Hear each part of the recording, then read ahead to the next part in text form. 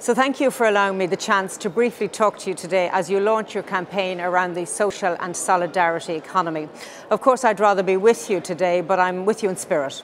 It strikes me that the core values of your movement, human rights, democracy, solidarity, inclusiveness, diversity, sustainable development, equality, equity and justice for all, are core values of the European Union. So I'm very happy to see that the EU is the main funder of the project. I suppose what's heartening about your work and your ambitions is the desire you have to get us all thinking more about global development issues at a time when we're probably more wrapped up in our own problems. We have to make development mainstream.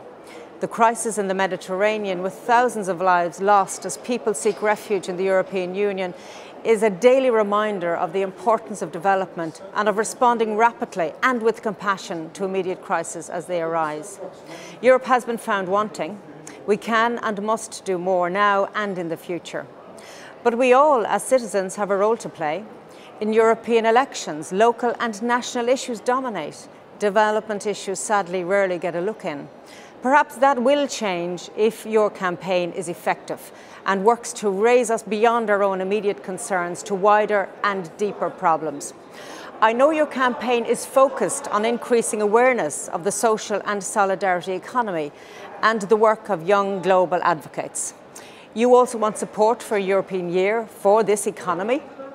And this all hinges on your conviction that socio-economic inequality is a barrier to development in Europe and elsewhere. Challenging the crisis is a unique opportunity to reshape our thinking. It is led by young people with conviction. It is working across 5 member states of the European Union, and it has the potential to motivate and to challenge us to see global inequality and underdevelopment as our problem too, and our duty to address. Satisfying the needs of individuals and communities across the world is the principle which motivates your work. For far too many, basic needs remain unmet. I wish you well with your launch today.